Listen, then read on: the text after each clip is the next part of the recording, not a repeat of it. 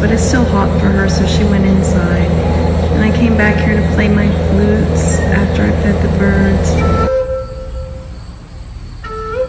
Well, I played one of my flutes, and it brought out all the crows. My crow friends are so happy that I'm home. They do this at sunset sometimes. They usually do it over by the front of the house instead of the back of the house. Cecilia and I used to go out front to watch them in the evenings. But they heard me playing my flute back here, so they came back here to say hi. And I'm so glad that I'm home. I'm so glad that I'm home. I love my crows so much and all my other birds.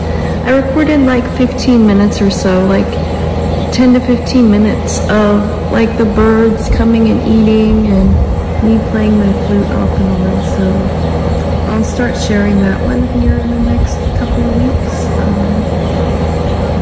I want to share some stuff from my trip first, and